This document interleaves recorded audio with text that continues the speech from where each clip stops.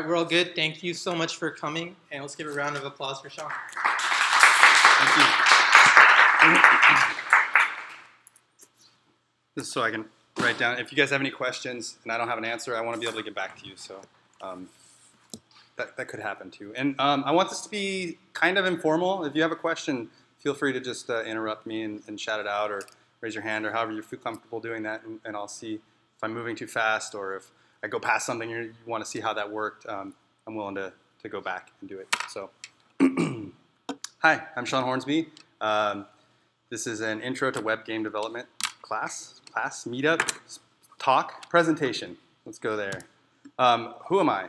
Well, I've been talking to you guys, and so a lot of you probably already know this. I have only been doing this just under a year professionally. I went to a boot camp in Orange County and got a job right after that working on developing a web app using the MERN stack. So it's Mongo, Express, React, and Node. And that's been fun. It was a contract gig that sort of was a startup that didn't get funding, and we're still kind of trickling through there. So I'm doing part-time work there. I am a hobbyist game developer. That's who I am. It's interesting in this context. I also have, I have 4 kids between the ages of 3 and 7. So that's just to let you know, like, you guys can do this. I have a part-time job. I have 4 kids, and I'm still learning this stuff and doing it. And I still have the brain power to do it, which is actually pretty amazing. I don't know if any of you have kids, 1 or 2 or 4. You know what I mean. It's pretty nuts. So we'll do a little overview of what to expect here. The stuff we talked about. This is the program interview. We're going to talk about why you would want to design games, why you would want to spend time building games, maybe time that you think, if I'm a real developer, this could be more productive learning Redux or learning Angular 4 or something else. So we'll cover that. I chose inside the game development, there's a framework called Phaser. Why did I choose Phaser? We'll talk about that. And then how it all works and some of the accessories to that. And at the end, however much time we have left, we'll do some Q&A. So, why should you spend time writing games or thinking about games? Well, I think I laid it out here pretty well. Most of it is about fun. It's fun to do these things. It's fun to think about it. I'm sure that we've all played games. Probably we all play games occasionally or more than occasionally. We think about games when we're playing them. Man, I could have done, if this thing was different, or I could design this game, you know, or I could have done something like that.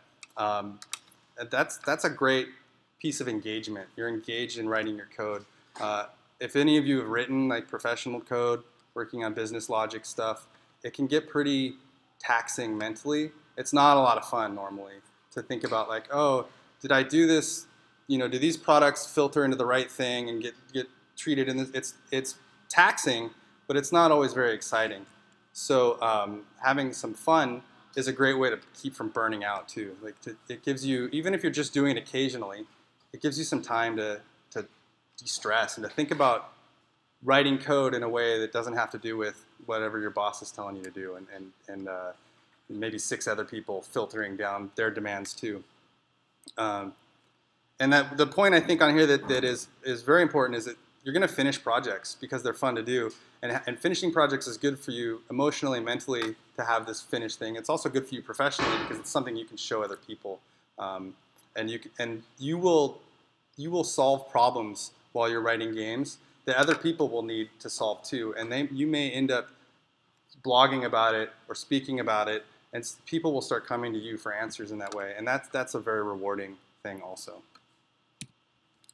So when you're writing games in JavaScript, there are probably 3 main ways you can go. You can work from the ground up. You can dig up the WebGL specs or the Canvas specs, and you can write right there on the metal. You can build your games. It's doable. It's maybe not as fun as it could be because there's a lot of grunt work there.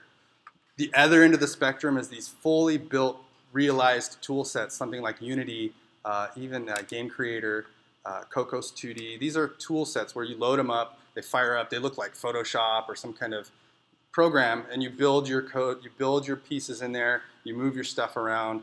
You do get to write some code, but mostly there's a lot of overhead in learning the tool set. And they're actually very powerful. Unity is an incredibly powerful tool set. People build professional level games with those tool sets. And that's a great thing, but there is some ramp up. And if you just want to start writing, and for me, I like writing JavaScript, so I want to write JavaScript. I look for more of the framework end. Phaser is a framework, so you end up, it's easy to use. You require it in, or you actually stick it in as a script in your index file, and then you can just start writing code. You have a JavaScript file that you just start building in. There's a ton of community support. There's actually maybe too much community support. At some point, they decided they were going to hand it over to the community, and so now there's the community edition, and that's what I use. It's the latest. The documentation is a little messy, but there's so much extra support around there that it doesn't matter that much. You can find your way and then drill through the documentation. Kind of, you learn what to look for, and then you go look for it in the docs. There is on their site, they have all these tutorials about specific features of Phaser that are great, and there's even a couple of other sites that drill in even further. And that's the the Phaser CE. The GitHub is the library or the framework, and then the docs are there too. And these slides will be available later too. So if you see something and you didn't get a chance to write it down, or you don't feel like writing right now, there's not a problem with that. And I'm on Slack, so any questions I'll answer there too. So now you've thought about why. Oh yeah, sorry.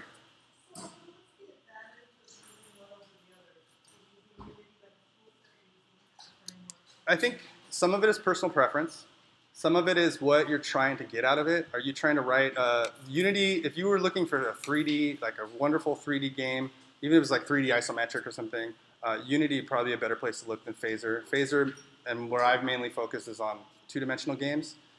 So if you're it's really based on what you need out of it. If you're looking to build something that you want to take to market, then maybe Unity is a good place to start. Although Phaser games are selling, they're on native devices, they're on the web. So it comes down to your preference, really. You're going to end up with a lot of the same results depending on how much work you put into it. I think some of those tool sets like Unity do a lot of the heavy lifting, but there is a learning curve to learning the tool. So I just chose Phaser because it's quick. It's easy to use. I don't have to worry about even learning how to use Unity or teaching you how to use Unity. You can literally get Phaser games going in like 10 minutes, probably even less if you have any experience with front-end development at all. So that's any other questions about that? So we got why would you build games and what would you use to build them? Now what are you going to build? So if right now you're sitting there thinking, I got a game idea, it's going to be great. Probably looks something like this. It's this huge, maybe it doesn't even feel that complicated, but I guarantee you it is a complicated piece of machinery that you're thinking about building. So I need you to scale it down. I want you to think smaller. Now you're thinking smaller. That's a lot smaller.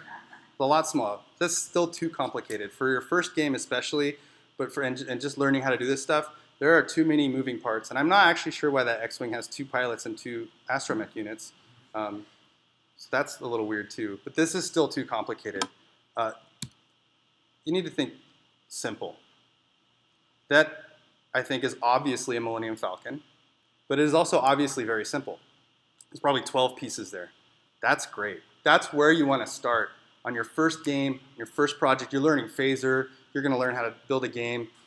If you get in over your head, it's going to leave a bad taste in your mouth. You're going to get halfway through something, and you're going to get bogged down, and you're going to throw it all away and say, I don't ever want to do this again. This is dumb. I'm dumb. Forget it. I'm going to go back to whatever, something else, writing business logic. Even that might be more fun. So then the nice thing, too, I mean, I think depending on how old you are, the games that you played as a kid are probably way different than the games I played as a kid. Who had like an Atari 2600 or, yeah, nobody. So there is this, what I like about it is there's this big library of games that are already built. And when you talk about like Atari games, they're already simple. Maybe your first game was Halo 2. That's in the capital ship category. You're not going to build even a clone or some version of Halo 2. I grew up playing things like Pitfall and Donkey Kong.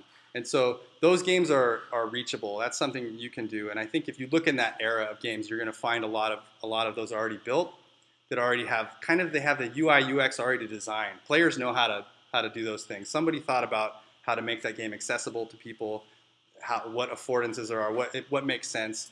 You don't have to worry about the game design. You don't have to worry about any of that stuff. You can just focus on writing the game that's already been designed. And I think that's a great place to start. I started with Pong. I feel like it's a very simple game. It's still literally some moving parts in there. This is some stuff to do, but it's simple enough to get through. And so let me break out of this now, and I'll actually fire up Pong here.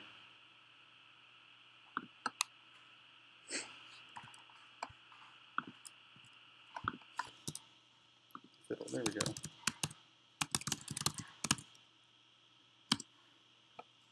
I should figure out what port I put that server on to. 8002.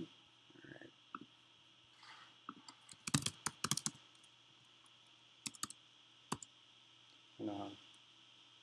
So that's it. This is Pong. And I'm on the left, and the computer is slowly trying to catch up on the right. I think there's a lot running, so it kind of bogs down a little bit. This is Pong, and I think if you've ever seen Pong, it's a pretty good representation of it. There are still choices you can make when you're designing this game. There we go, we'll pause it, we'll get back to the presentation a little bit. But that's Pong. Pong works, and I'll show you how that was built. First though, I'm going to cover a little bit of just the basics. This is a basic phaser game right here. This is all the code. Yes, sir? Yeah. I use VS Code. I've used Atom as well. I like them both. I like VS Code, although this is probably an outdated opinion. VS Code has a built-in node debugger that I don't think Atom does. And at the time when I was using Atom, it didn't. I like VS Code has a built-in terminal also, so I don't have to switch back and forth a lot. I can just pop the terminal open.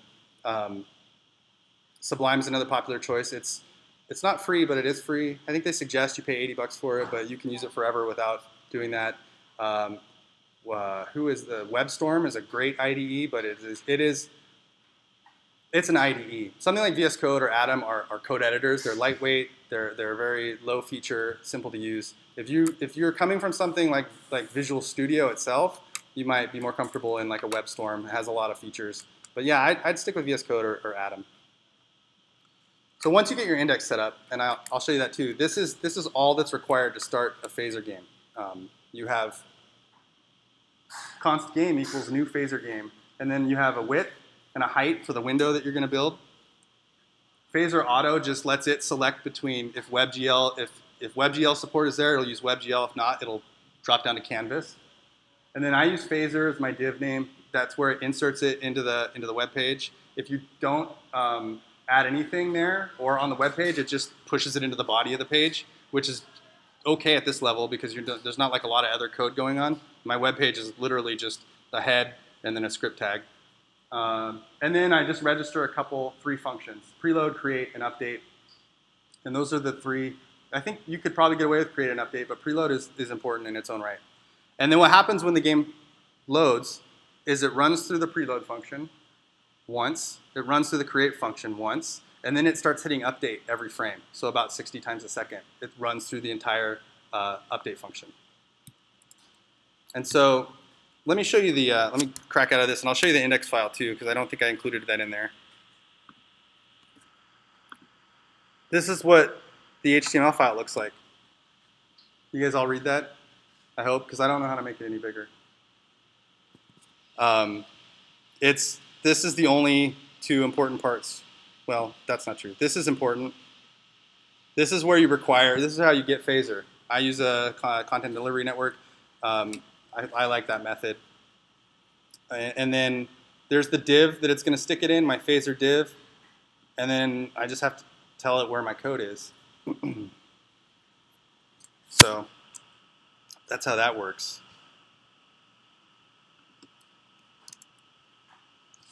Now that once you get past that, like this guy right here, this blank looking thing, you have a couple things you have to think about. How many of you like global variables? Variables in the global scope? Nobody. That's the right answer. But now we're game developers, so we need these semi-global variables. They're actually pretty global. They're going to be out there. They're going to hold a lot of our stuff, so that those separate functions can access them without having to pass back and forth all these objects. So we're going to talk. Well, I'll show you some globals. We'll talk about that, the preload, and the create functions. So this is Pong. This is the top half of Pong. You can see that const game in the top we just talked about. All those let statements are my global variables. If this was a year ago, those would be var statements, but this is ES6. I like to use, I like to stay away from var whenever possible. I don't know if that distinction means anything to anybody at this point, but so that's if you're used to seeing var, anywhere you see var or let or const, it's essentially the same thing for the sake of this conversation. So I'm going to do things with these. So I just declare them out there, and then you'll see I start using them in create. But in preload, what preload does is while the game is going, and if you're going to reuse assets, it loads those assets and holds on to them. So I have these audio files. It's loading in, and it's giving them a name. This p hit 1 is the name. I can refer to that later, and it's going out to there, and it's pulling this association in there. And once you've done that, and in some games you might not have, if you don't have sprites, if you're just using like building graphics and moving things, in fact, you can get away with Pong without preload. If you don't, I didn't hear any sound. The sound might not be coming through. But if you don't have files to load, then it doesn't matter. The next part is that create section, and that's just the top portion of create. But what I'm building there is the player, and so I've already got it out there, but I'm assigning it some phaser stuff here. So game is given to me up here. It's the phaser game, and game has a bunch of methods and calls. And at the simple level, when you're doing things, you're going to add something. And in my case, I'm not using sprites, which I'll show you sprites a little bit later. But there's not like complex graphics. I'm just going to build a paddle. You saw the paddle. It's a white rectangle. So here's what I do. I tell it where I'm going to put it. And these are, so this is just the width and the height, or the x and the y coordinates of the origin of that whatever I'm going to build next. And I moved it 40 pixels in, and then halfway up the screen minus. I know I'm going to make it 60 pixels, so I just cut it in half. So it's starting right in the center of the screen on the left. And then I'm going to do a little fill, and that's a hex color code that's just white. And then the one there is the opacity level. It's fully opaque. I'm not doing any alpha type stuff. I'm going to draw a rectangle that starts at the origin I gave it, and it's going to be 10 wide and 10 pixels wide and 60 pixels long or tall. And then the other fun thing when you start working with phasers, you have some physics models. They actually give you 3 physics models. This is like your question about which framework or tool set to use. This is kind of the same. Which physics model to use? It depends on what you're trying to do. I'm doing something very arcadey, so I'm going to use their very simple, lightweight arcade physics engine. This is what they recommend to use if you're gonna throw it onto like a mobile app or something, because it's not doing any heavy lifting, super complex stuff. But it gives you a lot of fun things you can do. Once I've enabled the physics, that player has a body, and it has things like this collide world bounds, and it has you can start giving it velocity and acceleration and all that kind of stuff. So that's a good question. You can kind of test these. Well, it's going to be in the browser, but the problem is if you're developing this locally and you're just using it as a file system. So if you go in here, if I go in here and I say, well, why would I need a server to run this? I'll show you why. When we, if we just open, I have to get in there all the way.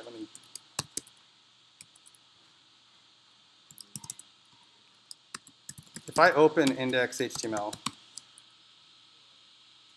which doesn't apparently exist. Did I go one too far? I did.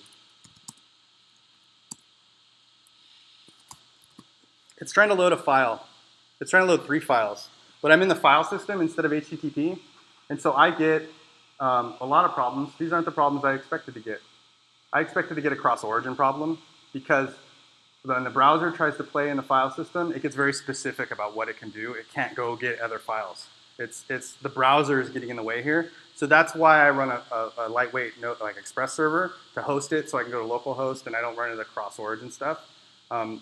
Once you have that going somewhere, though, if I wasn't testing on the file system, you wouldn't need a server at all. You could stick it on you were saying you were using Nginx. And you could stick it up there like a static asset, and it would run just fine. Yeah.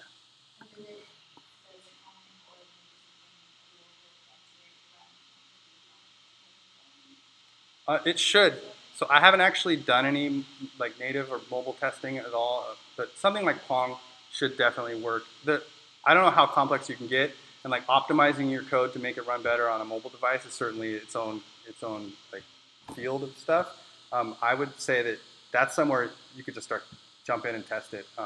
If you have a workflow that includes deploying it to mobile somehow, then I would go for it and see what you can do for sure. That's a great question though. And my answer is I don't know. I just work on the web right now. So yeah, let's get out of that. So yeah, this is the preload flow. So this is the whole flow of loading an asset and using the asset, just to show you how it works. That's the preload function we saw. It's loading in these 3 audio files and aliasing them to these names. And then in my create section, I create some, I have these paddle hit 1 and paddle hit 2, and that's where I tag them in there. I say when we have paddle hit 1, it's going to be that audio. And it's preloaded, so it doesn't have to load it at that point. It just is making an association. And then for Pong, what I have here is this is when the ball hits the top or the bottom of the screen, it makes a certain noise. And I have wall hit, and then it has, because it's a phaser audio, it has that play method, and it should play the sound. And I think if this was all hooked up right, you might actually hear the sound. Maybe I had my sound turned off. I'll try it again. But that's the flow. Like that's preload, create, and update. One piece of code going through the whole thing. So those are actually, I think update is probably the most important part of the program, because it's where everything happens. It's where all your logic is going to live. It's where everything is going to do anything interesting. Everything else is just setup. Your preload is just building the assets, and then your create is just saying, okay, put the player here, or put this thing here, get the ball moving here. But once the game starts running, if you didn't have anything in update, it would just run itself to exhaustion, and then nothing would happen. So update is where all the fun begins. And here is a slice of update for Pong itself. Those top 2 are things that are given to me by the physics model called overlap. And so when the first 2 things you pass into that are 2 separate objects or groups of objects, in my case they're just objects. I have a ball object and a player object. And then the third thing is a callback or a function that will run when that happens. And I'll talk about overlap a little bit later. But you can see, so this, when update is called every 60th of a second, this just runs through. And it says, okay, well, is the ball at the top of the screen or the bottom of the screen? Then do this. Ball body.velocity.y times equals -1 just reflects the y velocity. It just changes direction. So it's going up, now it's going down. The ball also has an x velocity, which isn't touched by that, so you'll just get a pure reflection across that. And then phaser also gives you these cursor keys that you can simply use. It gives you the 4 common cursor keys. And here I'm just checking if the up cursor, I know it's very confusing. Cursor's up is down. If the up cursor is being held down or is being pressed down while this update is running, then you're going to move the player body up. I give them a velocity of -250, so it's in the y-axis, negative is up, and positive is down. And the x-axis, negative is to the left, and positive is to the right. So, yes. And so, like, animations behind this, and so, but you don't put your event handlers in your animation. Yeah, this is, so update is a loop. And I think that sometimes that throws people a little bit, maybe especially people coming from outside of front-end development. I don't know, if you're writing a game in like Java or C++, I think you do this thing where you create a fake loop and you say wow 1. So it just runs. It's this infinite loop that runs. We don't have to do that in JavaScript because it's event-based already. There's already a loop going, and we're just tacking into that. This does feel kind of like a flipped version of front-end loop development. Like instead of adding an event listener and then calling it there that registers something on the event loop, we're writing the loop itself. So we're checking everything in here. And this is, I mean, they're simple enough that I left them there, but you could even abstract this out a little bit. There are places where I'll show you some other abstraction. I could just say, if this is happening, call a method somewhere else, and it would do the same type of thing. But I just stuck it right in there. So yeah, this update is a loop. This is your event loop, and what you're doing is checking for everything that could happen in that event loop. If I put like this piece of code somewhere else outside of update, yeah, it wouldn't, unless you called it from update somehow, it wouldn't, so you could abstract the whole class of this, you could abstract out and say, run this thing where you check all the cursor keys. Yeah, you need to, at some point you need to initiate that in update. That's kind of like, it's kind of like add event listener is right here. Instead of on the thing that you're doing, you're adding an event listener, here you're saying, you're gonna get events, so look for them. Yeah. So that's the update loop, and it can get, obviously it can get pretty complicated. The update is where almost all of your code is gonna live. Depending on how crazy your game is or what you're doing, you know, you're gonna wanna somehow modularize that or abstract it out a little bit so it's easier to read the update loop. You might have your code somewhere else. So that's what I did with overlap actually. My function reflect lives outside of the update loop. It's written under the update loop. It's still part of the game. It's still part of the phaser object, but it's its own function. So I have preload, create, update, and then somewhere else I have reflect. And so that's what that's calling here. Is it's saying, oh, there's a function called reflect. Let me go get that. And reflect, when you call overlap, it actually passes in as the first two parameters, the first two things that you gave it. So a ball and a player, or a ball and a computer player. And I chose to call the player an actor because it can be either way. It's doing the same thing. In this case, it's doing the same thing no matter who it hits. So I didn't need to write one for the player and one for the computer player. Although at the very bottom, I started to check because I thought maybe I'd play a different sound when the computer player hits it, or maybe I would do something differently, keep track of something. But this is what happens and this is all just code. So the paddle is 60 pixels wide.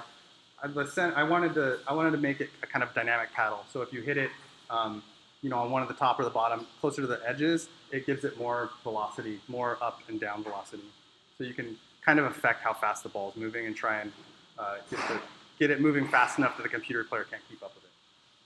But this is an example of pulling that code out, because you could, in theory, if you've written any JavaScript, instead of writing reflect in there, I could have just written a function right there in the overlap parameter set. I could have just stuck a function in there, and it would have looked really horrible and hard to read, but this would have all been in there. This way I can actually abstract it out and then reuse it in either case. So I think that's a simple version of that. But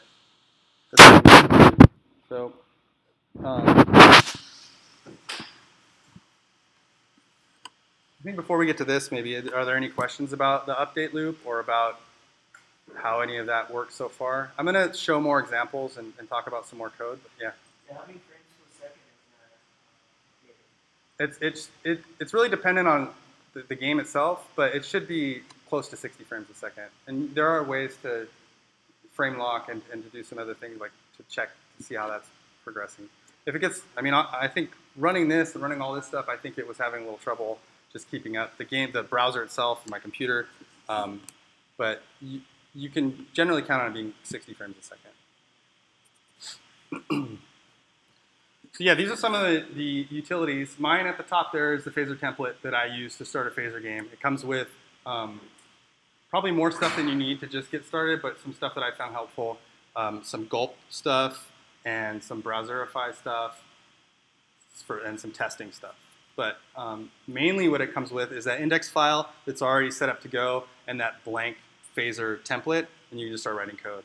That way I didn't have to keep doing it over and over again. You can just git clone this as whatever you want and start going. These are a couple of tools I use.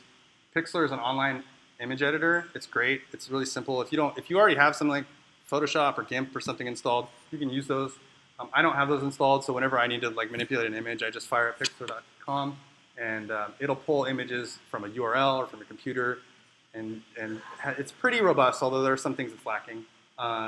Piskel is an app that you can I think you can run on the website, but you can also install, and it's a sprite creation tool. So when you start doing animation, you might want sprite animation. It's a great free tool. And BFXR is a weird named sound effects tool that's very simple to use.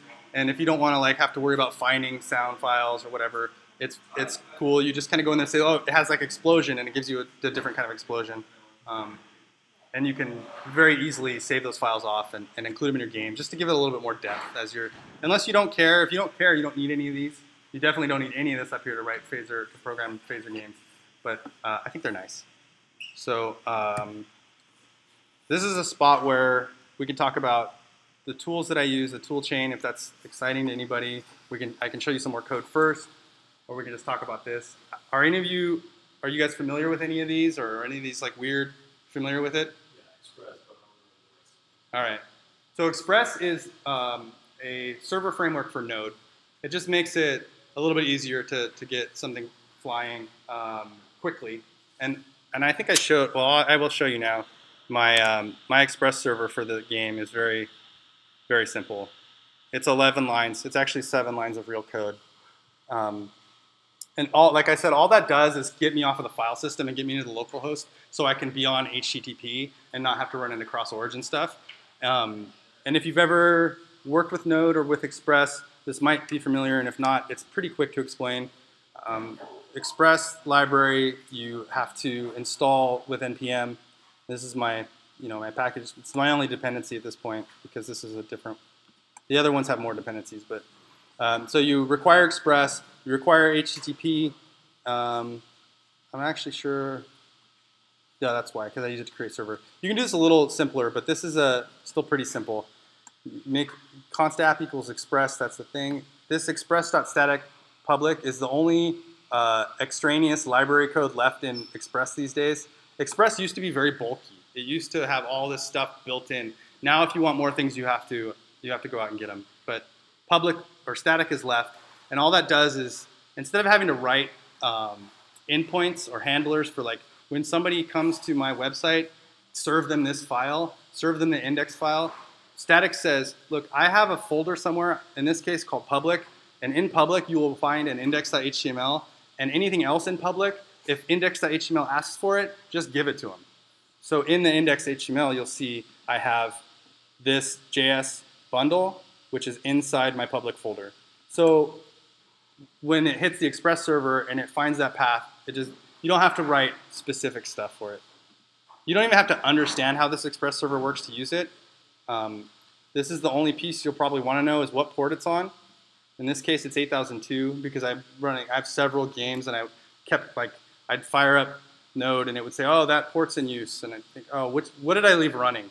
So I started separating them so I could do that. But you can put that on any port you want, and then when you go to the browser, you just do localhost : that port, and that'll be the server that's running there.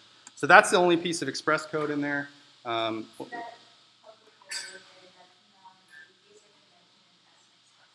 Yes, yes, yeah, and it could be called anything you want. Public is kind of idiomatic. It's the one that people use. And I'll show you, because as I was doing this, I started evolving my process. I actually started bundling in a build folder instead of public. So no, well, it depends. If you wanted them on the same web page itself, then you would have them in there somewhere. For each project, I have its own folder, its own top level folder. Yeah, they all have their own. Yeah, so I'm in this Pong folder. And Asteroids is in an Asteroids folder. So they're each their own. If you wanted to work on multiple games in just one server, one index file, you could certainly do it. I just separated them out to keep it easier to think about, I guess. So yeah, that was the Express. We also had. So Gulp is a build tool. Yes, sir. So with Express, you look where when you go into the file, you just maybe open whatever. No. So if you're running as a server, you would use either you have Node, or we were talking about it too. There's the thing called nodemon, which is a kind of resilient node server. So you just type node and then the server name or the file, that Express file's name. I call them server.js by convention, but so it would be node space server.js, and that'll run that as its own little thing, or nodemon or whatever. Node, you'll need Node on your computer. You have to install it, depending on what system you have. I used Brew, I think, to install it. In fact, I use something called NVM, which is a Node version manager. Absolutely not necessary, but pretty handy. Because if you start moving through versions, I think Node's on version 7 right now, but some stuff still wants to live on version 6. So if you want to take advantage of like some cutting edge stuff, you might want to work some things in Node 7. You might go all the way back to like Node 0.10 for whatever reason to work on something. NVM is a great tool, but yeah, you'll need to install Node. I have Node, and I was just wondering about Yeah, it should run at the command line. If it doesn't, you'll need to get into your like your whatever your terminal. Node, yeah, nodemon's a quick install. npm install nodemon. I install it globally, so I can use it everywhere. You can install it locally as well. Nodemon is a great tool. So yeah, so that's Node and Express. And that gets you out of the file system so that you can actually like play with this stuff locally and not have to be like, oh, I'm going to push this up and host it somewhere and then work on it. And then so Gulp is a tool, a build tool that is used to I use it as a watcher, mostly for my tests. Yes, sir. Yeah, I never learned Grunt. So that's why. And then another question is why Gulp instead of Webpack, maybe? Webpack is the new thing. I think Gulp is very simple. In fact, I'll show you my Gulp file. I have it. I'll show you what I do with it because I feel like Asteroids is probably the newest one. So all I use Gulp for, to be honest with you, is running my tests.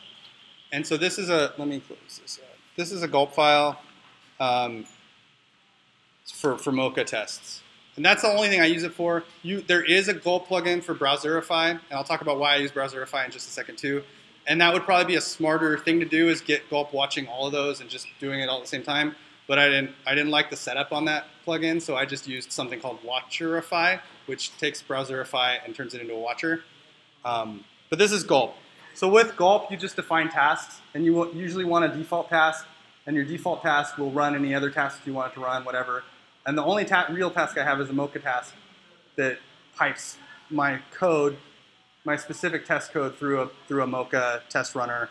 And if you're not familiar with unit testing or don't care about unit testing, it's not that important.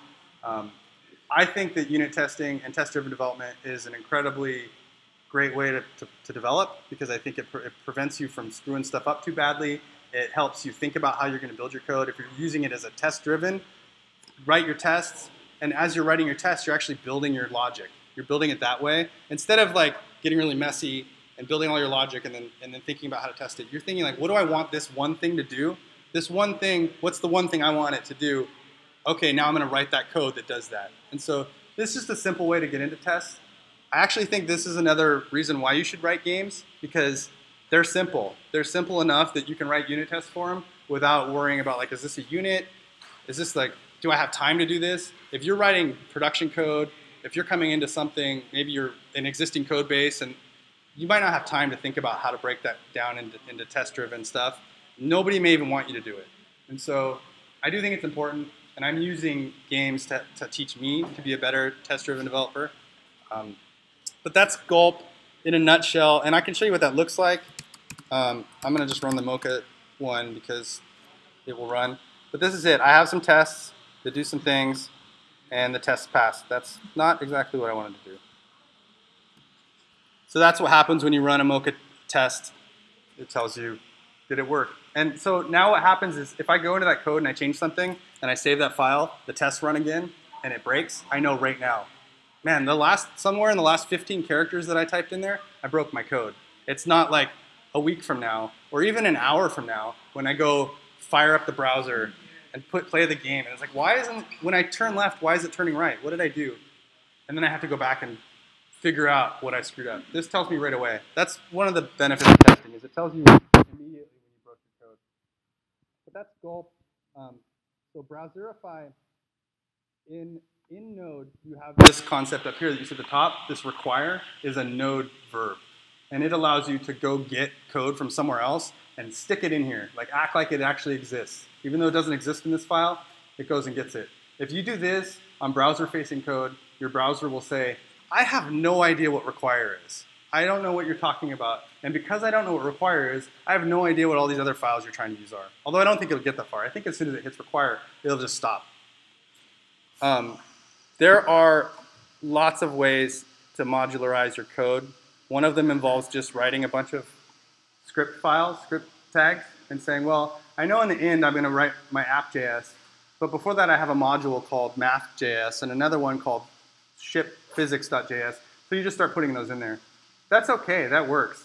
But I think it's a lot easier to use Browserify, and I actually ended up writing it as a script. So this is the piece of code right here. You install Browserify, either locally or globally again, or both.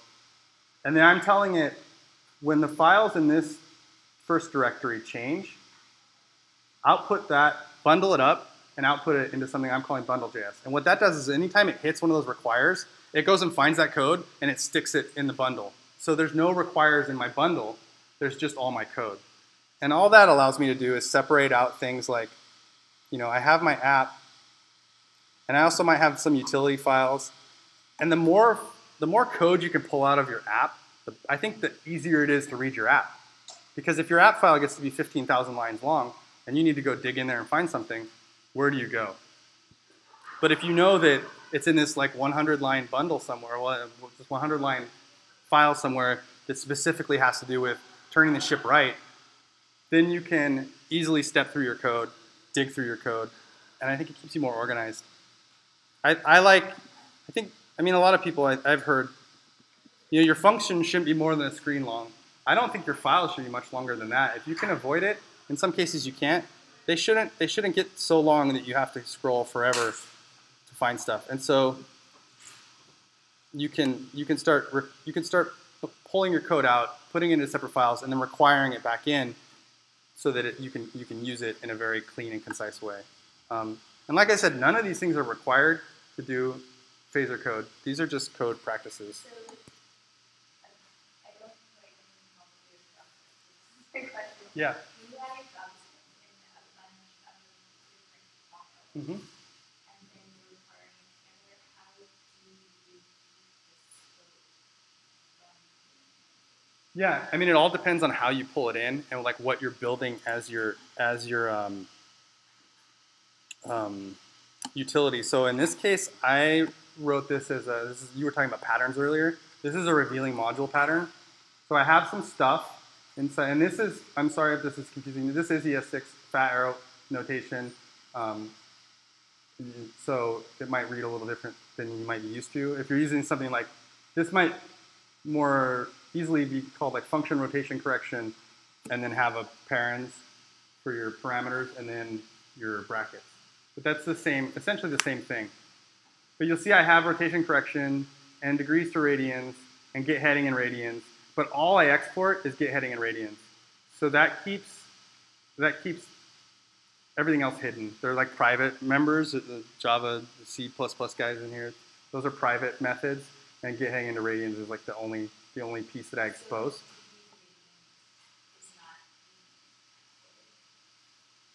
Now, I haven't looked at the code all the way down.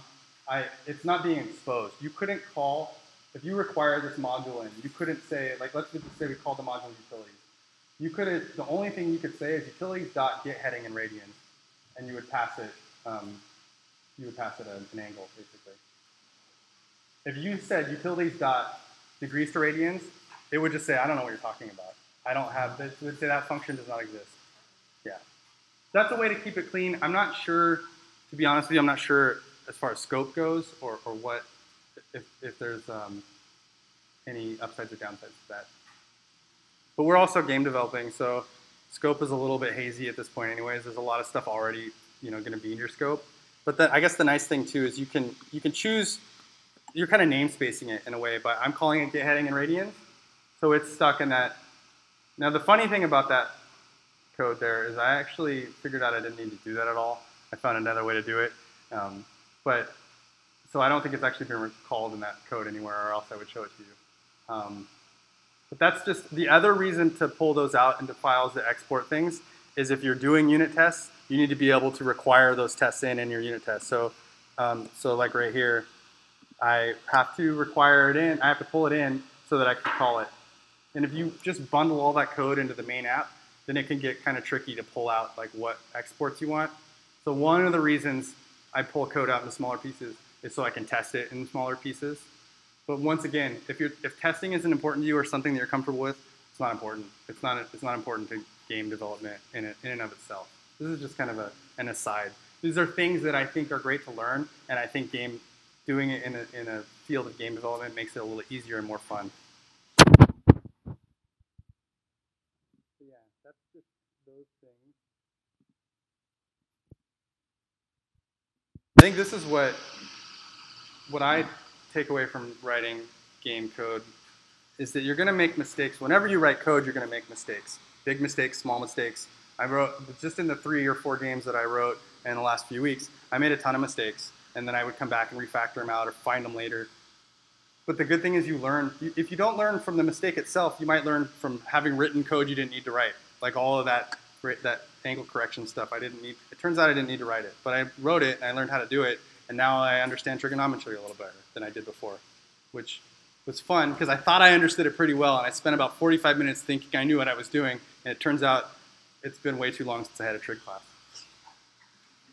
I think personal projects are a much better place to make mistakes than at work or even for other people work or in front of other people. I think it's great if you can learn from your mistakes in the privacy of your own IDE. I think that makes it's just a little easier, and then you're not pissing off your boss or your clients or anybody else. So it's a great outlet for making mistakes. You can think like when you've done it, I got my quota of mistakes for this week.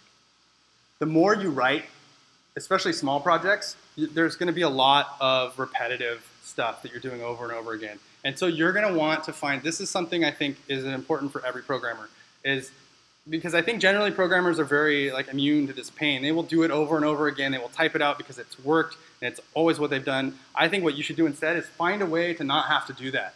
If you've done something twice, figure out a way that the next time you won't have to do it. You should never have to do it a third time. That's why I made the phaser template, because I was writing this code and I thought, this is too much. And then sometimes as it evolved, I'd have to go back and think, wait, what did I do? Did I do that right? Or how did I do this? Now it's locked in somewhere and I can just bring that code down and start writing. And I don't have to think about the setup and the spool up and all this stuff that goes into getting things ready. That's done, so that's great. There are other things that you'll find that you might be doing a lot in your games. You might be writing this, maybe you're writing some similar games, or maybe they're not even that similar, but you're gonna find that there may be code that you write over and over again. Maybe it's subtle variations, but code that you're using over and over again because it's a very base level piece of code. Man, you should write that, and you should bundle it up somewhere, and you should put it somewhere that you can say, I don't have to write that anymore. I can, if you want, you can copy and paste it, or I can just somehow require it in. You can just pull it in. It's now you're building your own library of functions and code and things that you're comfortable with. I think that's great. And that ties in with the last one, where you're gonna know, if you're writing games that only take a couple of days to go through, and you're doing that 3 or 4 times a week or a month or whatever, you're gonna see those things are very frequent and are happening very often. Whereas if you're writing, when I was working on React, this was in September, the first 2 weeks of September last year is when I started this React project. And I didn't have to start another React project until last month. And it was like I had never done it before. I had no idea what I was doing. It was like, wow, I was looking at my startup, why did I do things this way? And do I need to do them this way? And so that's, when you have these long cycles, it's hard to find those things and encapsulate them and document them somehow. You just think, well, I'm doing it and I'll do it. And then the next time I'll remember, but you won't. You won't. And so if you're doing that a couple times a week or a few times a month, you're gonna get sick of it a lot quicker than if you're only doing it twice a year. And you're gonna figure out ways to make your code reusable. And I think that's a great thing. Those are important parts of being a programmer, is reusable code. And the more you do that, especially as you start to think like, well, this works pretty much the same way, but not exactly. And then I'm using it a third time and it's slightly different. You're going to figure out how to distill that essential function down into a smaller piece of code that is extensible in some way.